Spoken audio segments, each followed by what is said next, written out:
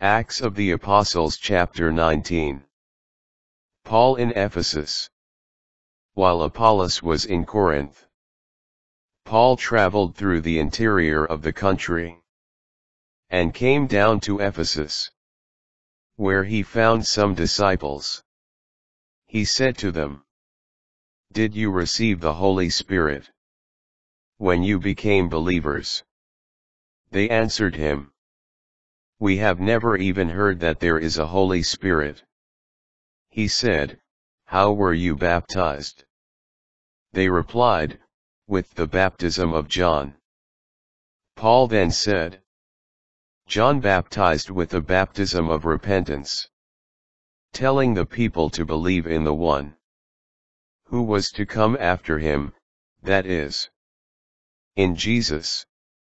When they heard this, they were baptized in the name of the Lord Jesus. And when Paul laid his hands on them, the Holy Spirit came upon them, and they spoke in tongues and prophesied. Altogether there were about 12 men.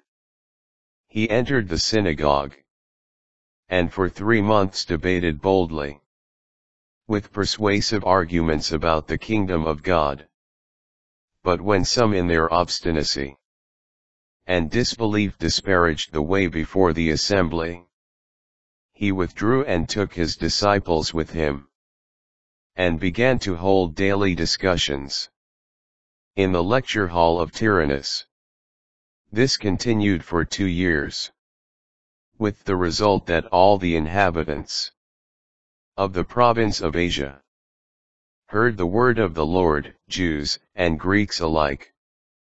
So extraordinary were the mighty deeds God accomplished at the hands of Paul, that when face cloths or aprons that touched his skin were applied to the sick, their diseases left them and the evil spirits came out of them.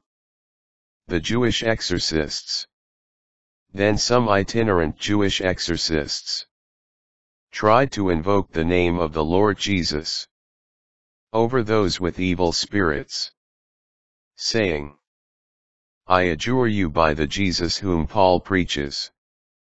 When the 7 sons of Sceva, a Jewish high priest, tried to do this, the evil spirit said to them in reply, "Jesus I recognize, Paul the first no. But who are you?" The person with the evil spirit then sprang at them and subdued them all.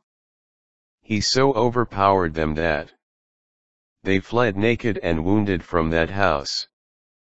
When this became known to all the Jews and Greeks who lived in Ephesus, fear fell upon them all, and the name of the Lord Jesus was held in great esteem. Many of those who had become believers came forward and openly acknowledged their former practices. Moreover, a large number of those who had practiced magic collected their books and burned them in public. They calculated their value and found it to be 50,000 silver pieces. Thus did the word of the Lord continue to spread with influence and power. Paul's plans. When this was concluded, Paul made up his mind to travel through Macedonia and Achaia, and then to go on to Jerusalem, saying, "After I have been there, I must visit Rome also." Then he sent to Macedonia 2 of his assistants, Timothy and Erastus, while he himself stayed for a while in the province of Asia. The riot of the silversmiths. About that time a serious disturbance broke out concerning the way. There was a silversmith named Demetrius, who made miniature silver shrines of Artemis, and provided no little work for the craftsmen. He called a meeting of these and other workers in related crafts and said, "Men, you know well that our prosperity derives from this work. As you can now see and hear, not only in Ephesus but throughout most of the province of Asia, this Paul has persuaded and misled a great number of people, by saying that gods made by hands are not gods at all. The danger grows, not only that our business will be discredited, but also that the temple of the great goddess Artemis will be of no account, and that she whom the whole province of Asia and all the world worship will be stripped of her magnificence. When they heard this, they were filled with fury and began to shout, "Great is Artemis of the Ephesians!" The city was filled with confusion, and the people rushed with one accord into the theater, seizing Gaius and Aristarchus, the Macedonians, Paul's traveling companions.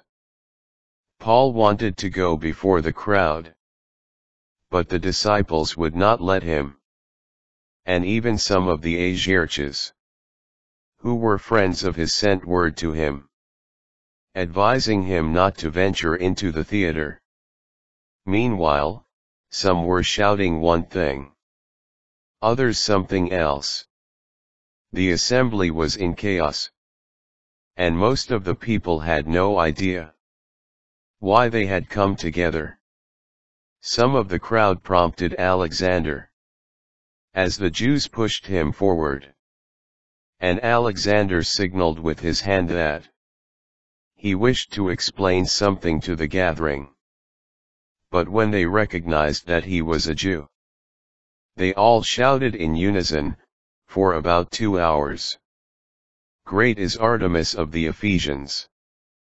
Finally the town clerk restrained the crowd and said, "You Ephesians, what person is there who does not know that the city of the Ephesians is the guardian of the temple of the great Artemis and of her image that fell from the sky? Since these things are undeniable, you must calm yourselves and not do anything rash. The men you brought here are not temple robbers, nor have they insulted our goddess. If Demetrius and his fellow craftsmen have a complaint against anyone, courts are in session, and there are proconsuls. Let them bring charges against one another. If you have anything further to investigate, let the matter be settled in the lawful assembly. For, as it is, we are in danger of being charged with rioting because of today's conduct. There is no cause for it. We shall not be able to give a reason for this demonstration." With these words he dismissed the assembly.